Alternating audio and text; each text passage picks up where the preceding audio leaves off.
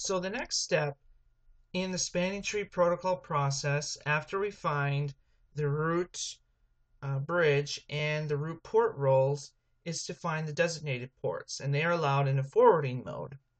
So right off the bat, on the root bridge, by default, all ports are designated. The reason why is because we try and find one path to this root bridge, one road.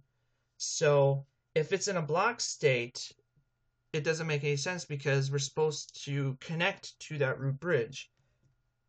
So by default, all ports on the root bridge, the root switch here, are designated.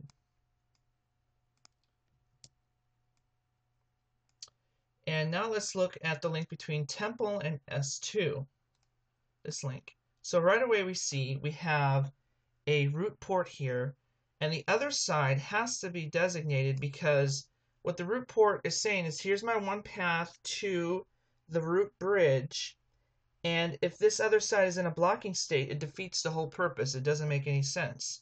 So this side becomes the designated port on the other side of the link here. Right off the bat, you can see. So now let's look at the link between Temple and S3. So which side gets the designated role? So the first step in the spanning tree protocol process for designated ports is very similar to the root port role. So first we look at the lowest cost. Who has the lowest cost to the root bridge? For Temple, it's a cost of 19 plus 19, which makes it 38. And switch 3 has a cost of 19 to the root bridge. So since S3 has the lowest cost, it wins the role of designated port for this link here. So this link right here, this side becomes a designated port. So we'll go ahead and make that designated port.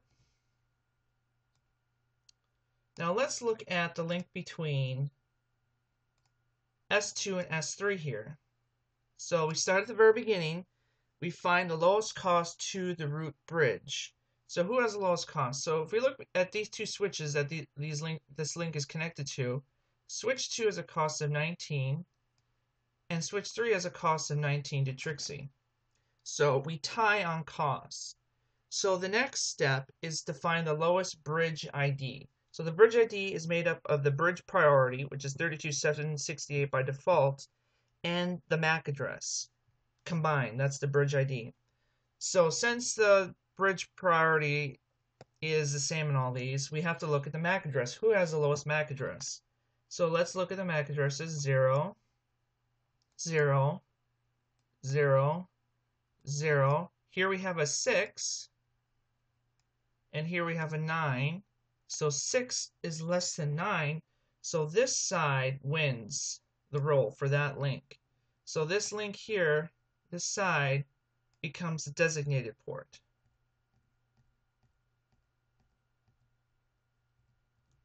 So we'll go ahead and write that down. This becomes the designated port. And after we find all the designated ports, it's pretty easy to finish this up. So anything that's not a root port or a designated port goes into a blocking state right away. It's blocked. So we can just say that this link, this side, is in a blocking state, an alternate port. And this side is in a blocking state, alternate port. And there we go. We found the root bridge so far, the root ports, designated ports, and we finished up with the alternate block ports. So I hope this was helpful, and thank you for watching.